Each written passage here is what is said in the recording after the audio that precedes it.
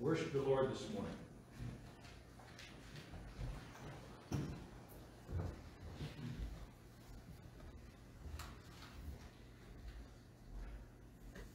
Father, we want to begin today by saying thank you. Now, while it is a service of thanksgiving every week, today we are beginning this transition of the Thanksgiving week, Lord, as we prepare for Thanksgiving on Thursday. And Lord, I pray that this season will be one that is truly blessed.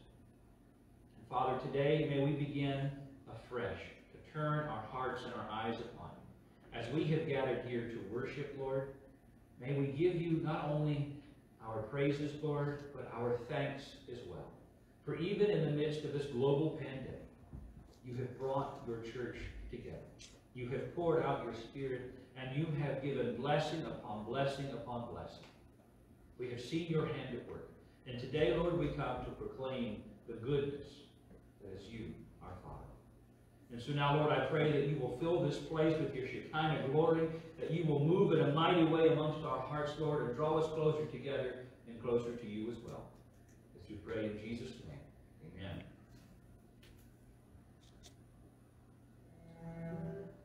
There we go.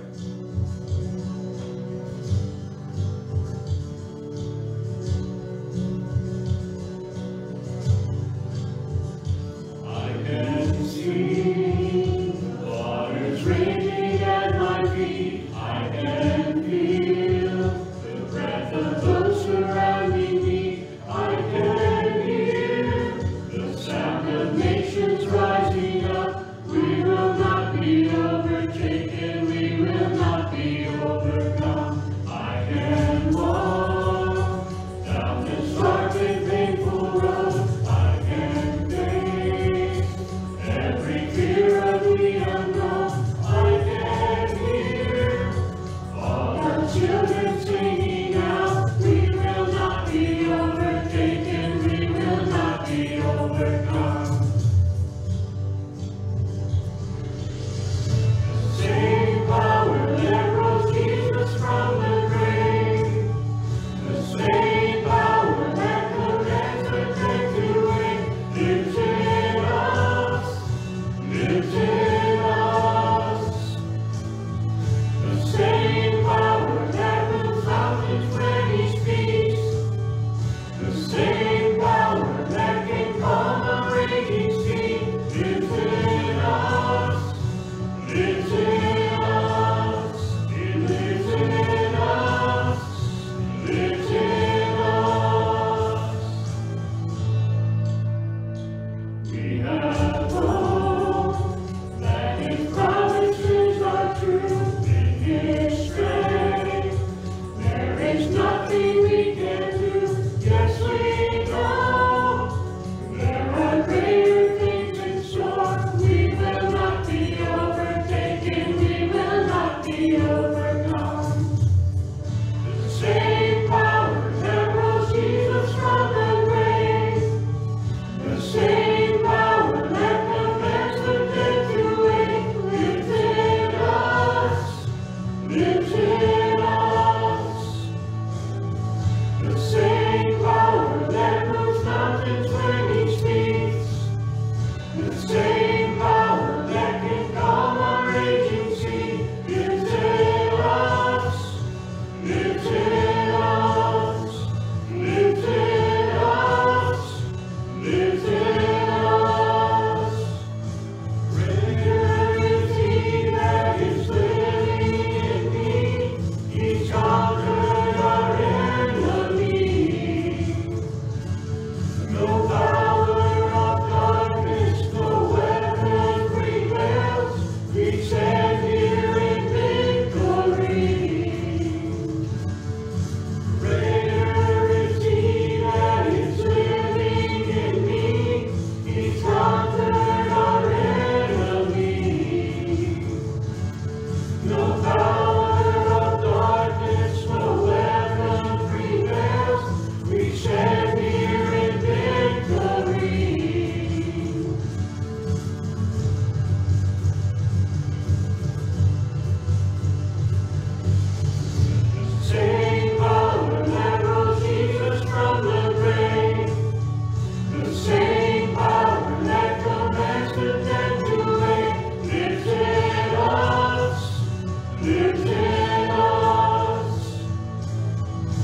same power that moves mountains when he speaks, the same power that can calm a raging sea, lives in us, lives in us.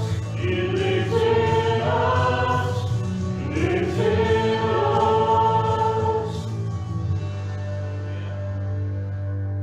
Amen. I realized after the first verse of that song, I should clarify, if you can feel the breath of those surrounding you, you're probably too close to be social distancing, so back up a little bit, all right?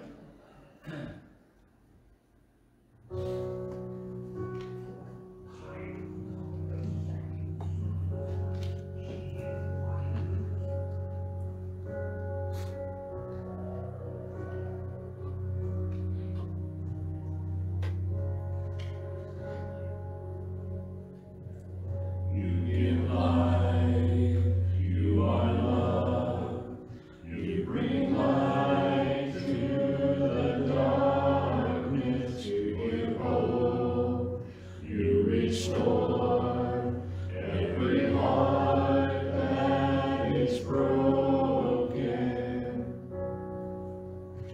and great are you, Lord. It's your breath in our lungs, so we pour out our praise, we pour out our praise. It's your breath in our lungs,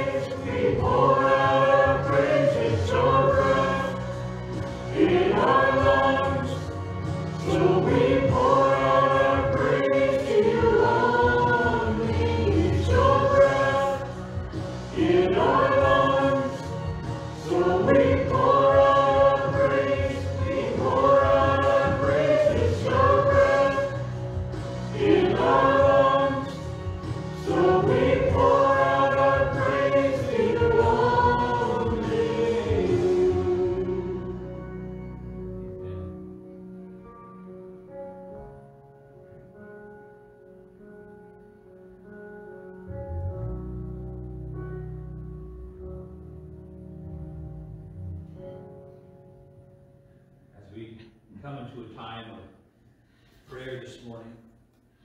Of course, want to remind you, as we have already, to be thankful and to not only tell God what you need, but to remember to thank Him for what you have. Thank Him for the blessings and the opportunities you have been presented. It's been a difficult year, for sure. But we have seen God move in some mighty and marvelous ways to give God thanks. I will ask that you continue to pray for JJ and Sam. I know Sam, last I heard, is still quarantined at the base. They have sent several girls back home with COVID. She's still okay. Hasn't begun her training yet. And JJ has been in Missouri, I think, waiting to begin the next phase of his training at the end of the month. And he's been there for about a month. Has nothing to do. So pray for him, because I know he's going stir crazy. But please continue to pray for our churches here in the valley and around the world. Continue to pray for our missionaries. Pray for our nation, those that we have elected to lead. So as always, as we sing, I invite you to come. The altars are open.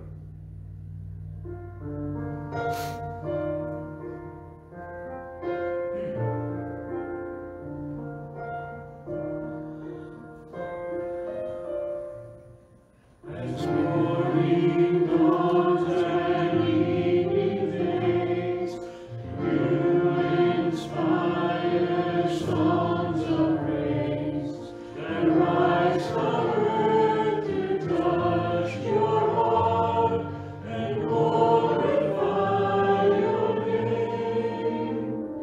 Your name is a strong and mighty tower. Your name is a shelter like no other. Your name, let the nations sing it louder, 'cause nothing has the power to save but your name.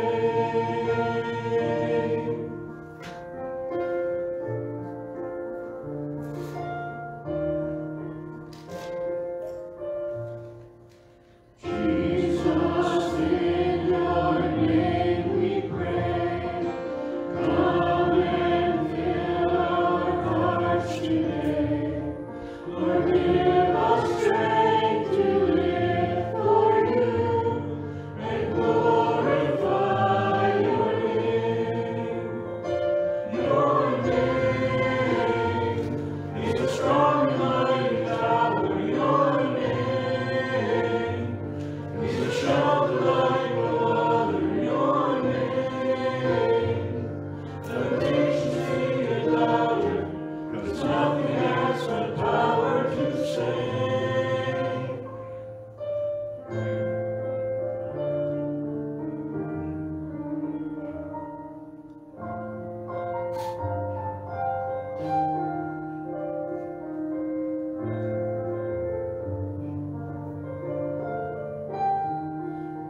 Nothing has the power to save but your name.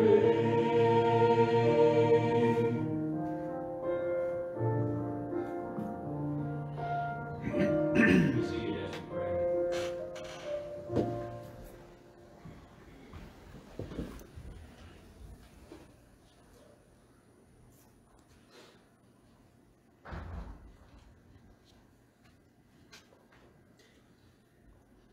Lord, I thank you for that name.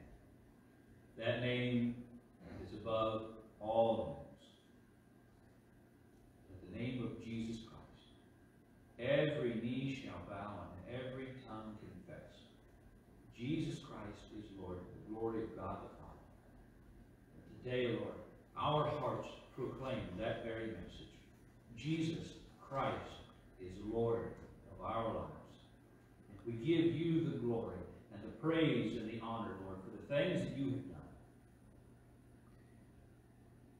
It is no surprise, Lord, to you what we are facing as a people, as a nation, as a church, Lord. You know everything intimately, and nothing is hidden from your sight. Not our greatest victories or our darkest secrets. Lord, you know them all. You know our struggles. You know our failures. You know our refusals. Lord, I pray that you will come and move in our hearts today. That the power of your name would truly reign supreme in our lives. And we would set aside our own desires and ambitions, Lord, and we would take up our cross and follow you. That we would die to ourselves daily, or we would become more like you. Mold us and make us, Lord, I pray, to the men and women you would have us to be. This morning, Lord, you know the requests that have been shared. You know those that are still upon our hearts. You know the ones that are burdens to us, Lord, that we need to lay down. You know the prayers that have been prayed for years and years.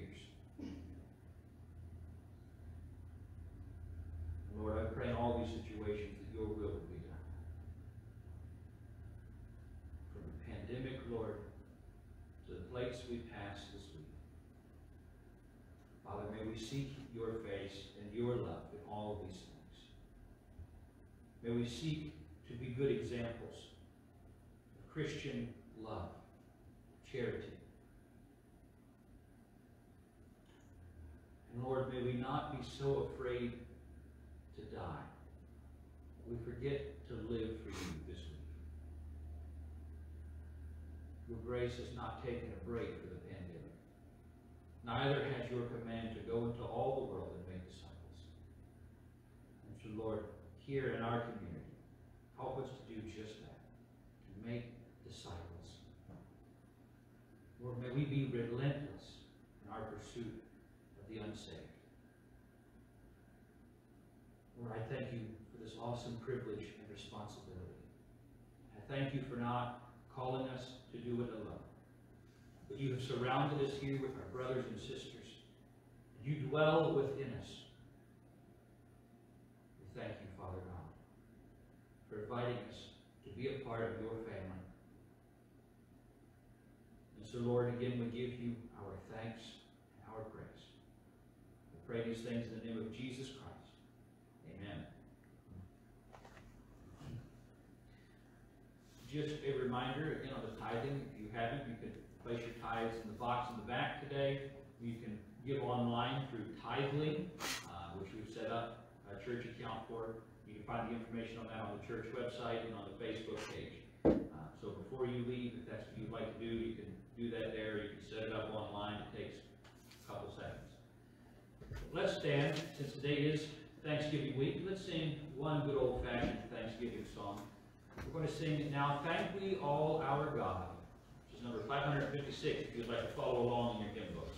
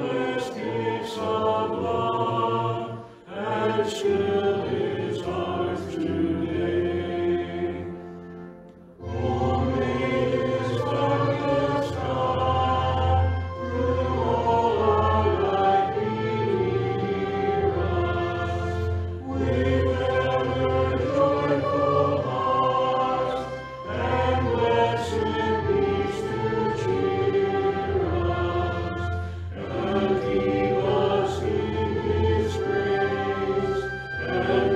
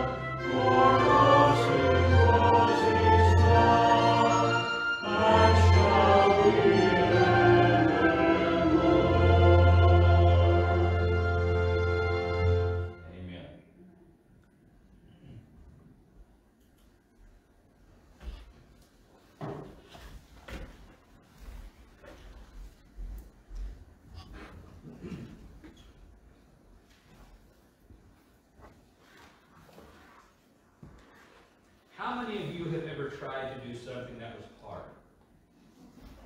And I think we all have, especially when you were trying to learn how to walk, although you probably don't remember that. It's not easy to defy gravity. You ever thought about walking? I mean, what that looks like? I mean, walking is literally the art of throwing yourself forward and hoping your other foot catches you before you fall on your face. That's what walking is. It's a controlled dance between you and gravity to propel yourself forward. But it is hard. It's not something that comes easily. Learning how to get your driver's license is difficult. It's not something that comes easy. Taking tests, taking exams. For you ladies, I understand having children is pretty hard. It's kind of like when a man has a cold. I tell you, it's got to be rough. It's got to be rough. But there is a struggle to do what is hard. Because often, the struggle to do something is because it's the right thing to do. Often, the easy way is not the right way. At least that's been my experience. The hard things in life are the ones that really stretch us and pull us, but more often than not, the right thing to do. So let's look today at Romans chapter 7. Paul's going to transition here, and he's going to be very open with us, I think. And so we're going to take a look in. We're going to look at the whole chapter, Romans chapter 7. Now, we've just come through this section. We're talking about slaves to righteousness instead of slaves to sin. We've talked about the wages of sin is death, but the gift of God is eternal life in Christ Jesus our Lord. So we're going to pick up here in chapter 7, verse 1. Do you not know, brothers, for I am speaking to men who know the law, that the law has authority over a man only as long as he lives? For example, by law, a married woman is bound to her husband as long as he is alive, but if her husband dies, she is released from the law of marriage. So then, if she marries another man while her husband is still alive, she is called an adulteress. But if her husband dies, she is released from that law and is not an adulteress, even though she marries another man. So, my brothers, you also died to the law through the body of Christ, that you might belong to another, to him who was raised from the dead, in order that we might bear fruit to God. For when we were controlled by the sinful nature, the sinful passions aroused by the law were at work in our bodies, so that we bore fruit for death. But now, by dying to what once was bound to us, we have been released from the law, so that we serve in the new way of the Spirit, and not in the old way of the written code. We're going to stop there for just a moment. So he gives us this example of what it means when we die to sin. Now, I think we all understand the concept of adultery. If I run off and marry another woman while I'm still married to Sarah, there's not many cultures where that's okay. Right? That's adultery. If I'm having a love affair with someone who is not my spouse, I'm breaking that covenant. Now, just as Jesus uses marriage and that covenant that we make is our bond with God when we get saved, Paul is using the abandonment of that covenant to illustrate our bond to sin when we enter into that covenant. You see, when we turn from righteousness, when we reject God, as we've already said, we enslave ourselves to sin. This is why God says, I'm a jealous God. Right? We are bound to him through a covenant. Now, a covenant is one of the highest forms, it is the highest form, I should say, that we as human beings can make. Traditionally, in the Old Testament, when a covenant was made, an animal was sacrificed. And what that was saying is, may the same be done to me if I break this covenant. Right? Blood was shed. This is very, very important. And this is why we take our marriage vows so strongly. Because Because if I just arbitrarily wander off and find my way around one woman or 10 women or however many I feel like, that doesn't mean that I have ever respected or loved my wife.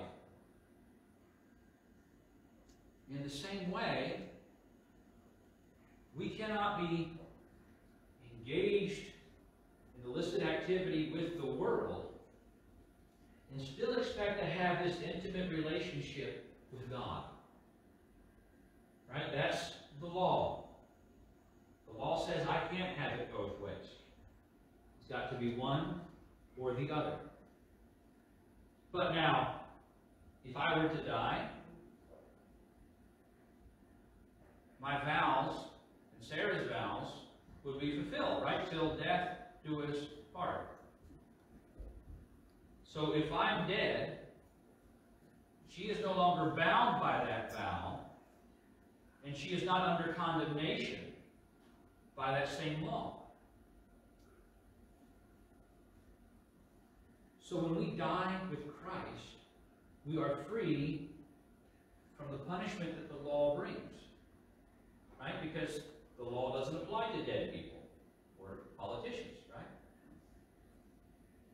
When I die, it doesn't matter what the speed limit is, right? They can ride 100 miles an hour with that casket in the back all the way to the gravesite. Can't give me a ticket, right? Because I'm dead. The law doesn't apply to me anymore. Because we died with Christ, we are freed from the punishment and the condemnation that comes with the law. And so now, instead, we can be bound to Christ. We can be bound to God and have that freedom. So long as we're alive, the law reigns supreme. But now that we have died through him, we are free in Christ.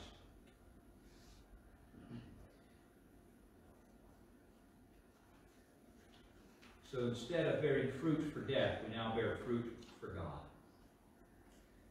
And so we serve the new way of the Spirit, not the old way of the written code. So he goes on, he says, what shall we say then in verse 7? Is the law sin? Certainly not. Indeed, I would not have known what sin was except through the law. For what I would not have known what coveting really was if the law had not said, do not covet. But sin, seizing the opportunity afforded by the commandment, produced in me every kind of covetous desire. For apart from the law, sin is dead. Once I was alive apart from the law. But when the commandment came, sin sprang to life and I died. I found that the very commandment that was intended to bring life actually brought death. For sin, seizing the opportunity afforded by the commandment, deceived me, and through the commandment put me to death. So then the law is holy, and the commandment is holy, righteous, and good. Did that which is good then become death to me? By no means. But in order that sin might be recognized as sin, it produced death in me through what was good, so that through the commandment sin might become utterly sinful. We're going to pause right there too. Because Paul here, he's trying to explain something to people. In a way, it's kind of like trying to explain color to a person born blind. Because without the law, I wouldn't know what sin was, right? You ever gotten a friendly visit from a police officer who pulled you over and said you were going too fast, and you're like, well, I didn't even see a speed limit sign, right? But driving for miles, haven't seen a single sign. Well, you were going too fast, here's your ticket. That's right? I didn't know that I was doing wrong because there was nothing to tell me that I was doing something wrong. It's not that I intended to do that, but now that I know, I'm responsible for that. We see our children, our babies, they fuss and they cry and they hit and they scream and they fight with one another because it's what kids do, right? Until they are taught what is right and wrong, and then they're responsible to make the good decisions. what Paul is saying here is, well, it's because of the law that I recognized my sin, I became sinful. So that is the law bad? No. But then, when I was told I couldn't or shouldn't do something, that thing became the forbidden fruit. You guys ever had the forbidden fruit in your lives? No cookies until after supper. Oh, no. Whatever you do, don't go over there. Right? Mom ever say, hey, don't look in the closet around Christmas time? What was the one thing you wanted to do more than anything else in the world, right? You wanted to look in the closet. You knew it was the wrong thing to do, but man, you wanted to look in that closet. Why? Because you wanted to see what was on the other side. That's exactly what Paul was talking about. Sin, seizing the opportunity afforded by the commandment, produced in me every kind of covetous desire. He's just giving one example here. Kind of like in Romans 1, he talked about homosexuality. That was one example of sinful behavior. Here, Paul is saying, well, maybe for me it's covetousness, right? I want what other people have. It didn't really bother me before, but then when I was told I shouldn't do that, man, sin just jumped on board and said, hey, look at that shiny new bass boat. Ooh, look, they got a new car. Hey, look, they're going on vacation. Hey, wow, did you see those pictures they put up over there? And suddenly, I wanted what I knew was wrong. And so it doesn't make the law bad, but it means that sin has perverted that law. And through God's perfect law, sin has worked in us to make it death. What was intended to draw us closer to Him, sin used to draw us farther away. It took something good and perfect, and it deceived us. And so that commandment that was meant to help us condemned us and put us to death.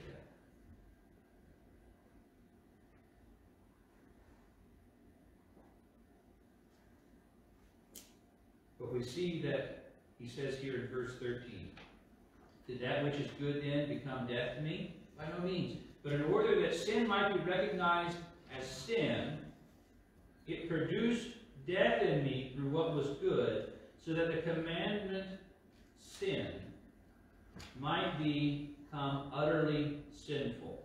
Let's call it what it is. Now that I know what sin is, let's recognize it as that. Parents, we have a unique challenge.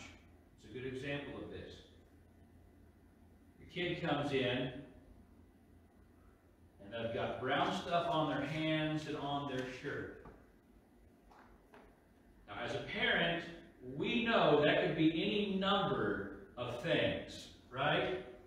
Anything from poo they found out in the yard, to dirt they were playing in, or maybe they found some hidden candy they had stashed away. What is it? How do you determine what that is? You just lick it? That's not chocolate, right? You smell it? No. You ask questions, right? But once you discern what that is, then you know how to move forward. If it's poo, you don't want to tell your kid, oh, that's chocolate, you're fine, right? Let's call it what it is. Let's recognize what it is so that we can take care of it. When we see sin, we know that sin is sin. It's not like, oh, wow, I had no idea that was sinful. Now, there are some things that are a gray area for you as an individual that might be wrong for someone else. But by and large, we kind of have an idea of the big things in our life that for us are sinful. And let's call it what it is. Let's not blame God. Well, the law says this. No, we've already covered this. You're dead to the law, right? You're alive in Christ. But now through the law, you can recognize it for what it is. You can take care of the problem. Another example of this. Think back to high school, middle school. right? Algebra. I started adding letters with the numbers. When someone would write something on the board for x plus x, y, whatever, blah, blah, blah, blah, you were in first grade, they said, solve that. No idea what that is. But once you learned what you were looking at and how to solve it, it became easier. Now, it wasn't always easy, but it became easier to identify the problem and to move forward. And this next section here is where Paul, I think, is going to be very transparent. So let's look at this in verse 14. I call this the doo-doo passage of Scripture here. We know that the law is spiritual, but I am unspiritual, sold as a slave to sin. I do not do what I want to do. I do not understand what I do. For what I want to do, I do not do. But what I hate, I do. And if I do what I do not want to do, I agree that the law is good. As it is no longer I myself who do it, but sin living in me. I know that nothing good lives in me, that it is my sinful nature. For I have the desire to do what is good, but I cannot carry it out. For what I do is not the good I want to do. No, the evil I do not want to do, this I keep on doing. Now, if I do what I do not want to do, it is no longer I who does it, but it is sin living in me that does it. So I find this law at work. When I want to do good, evil is right there with me. For in my inner being I delight in God's law, but I see another law at work in the members of my body, waging war against the law of my mind and making me a prisoner of the law of sin at work within my members. What a wretched man I am! Who will rescue me from this body of death? Thanks be to God through Jesus Christ our Lord. So then I myself in my mind am a slave to God's law, but in the sinful nature a slave to the law of sin.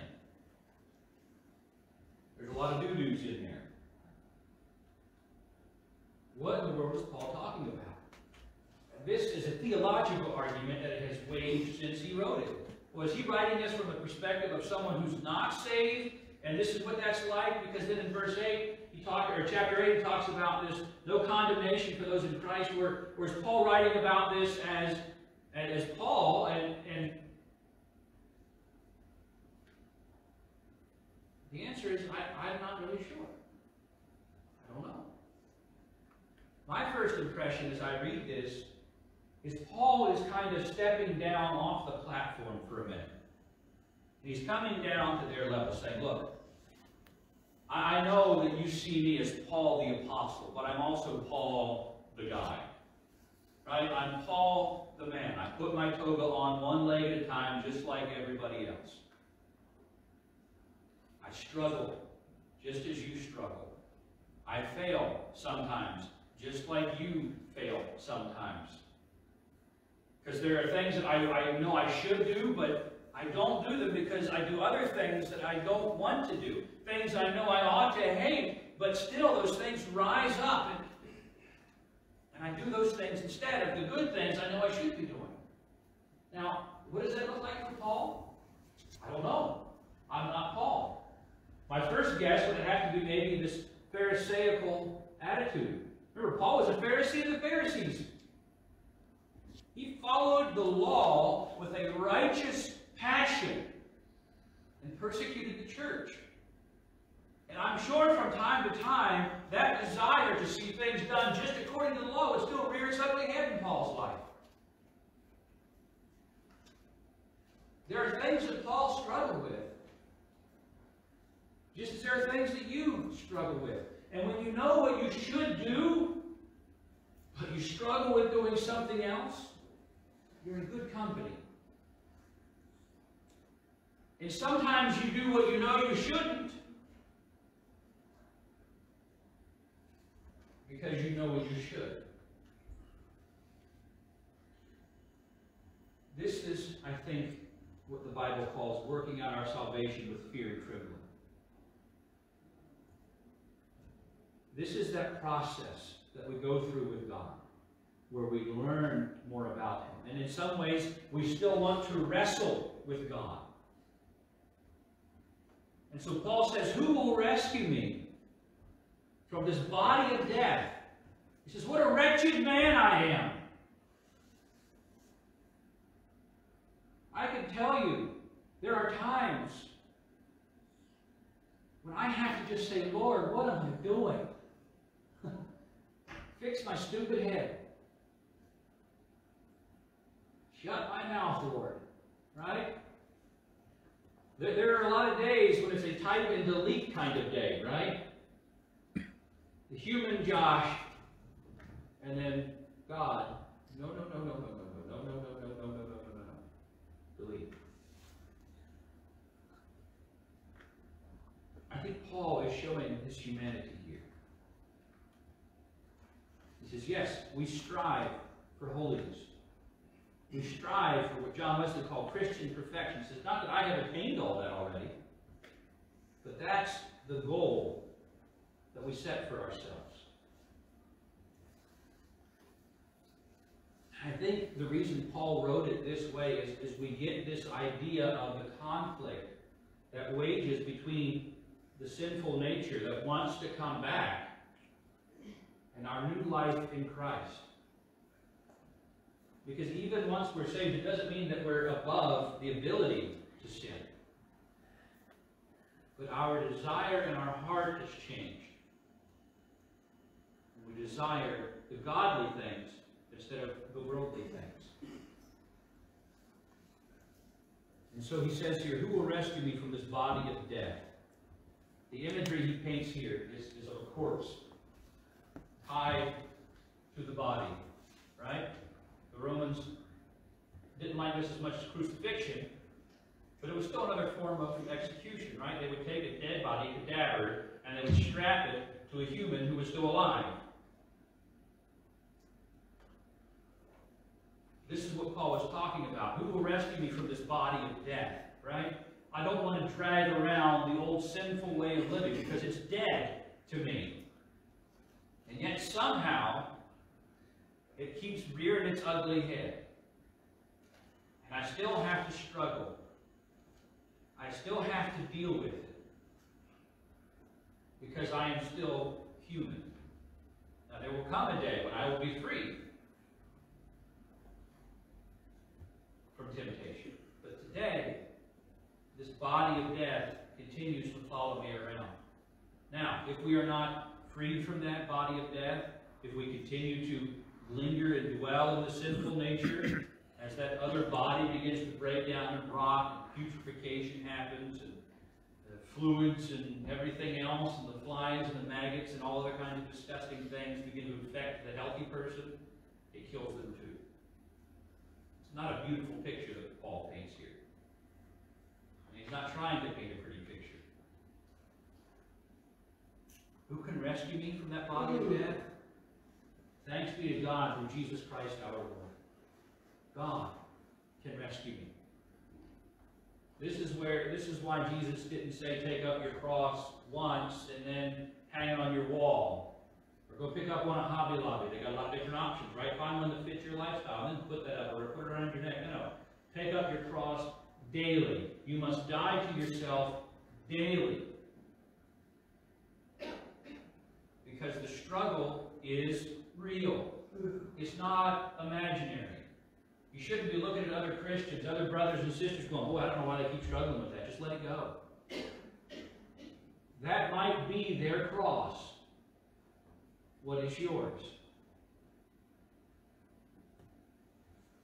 Our life is a daily decision to die to worldliness, live in godliness.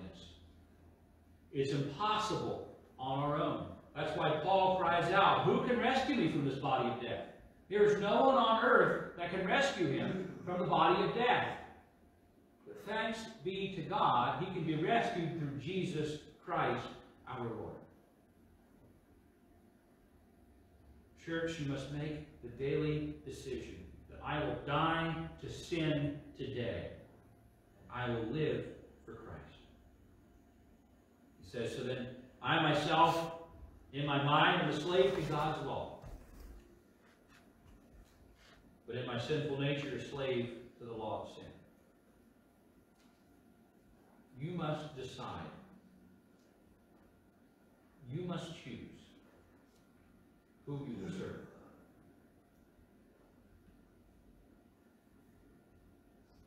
As for me in my house, we will serve the Lord. Let us pray. Father God, as we come before you, we have been through many struggles this week. We have had many opportunities to exude holiness. I'm sure that we've had many opportunities to fail. And Lord, as we continue our walk with you, as we continue our wrestling, Father, help us each and every day, through the power of Jesus Christ, to shake off the dead body of sin that we want to carry around. And remind us each and every day that we have died to this world and to its desires, that we may live for you. Lord, work in us today and continue to transform and refresh and renew. Lord, I thank you that you are not just one and done, but your grace is sufficient. Lord, search our hearts and know us today. This I pray in Jesus' name. Amen. Go, give God thanks. Be the church.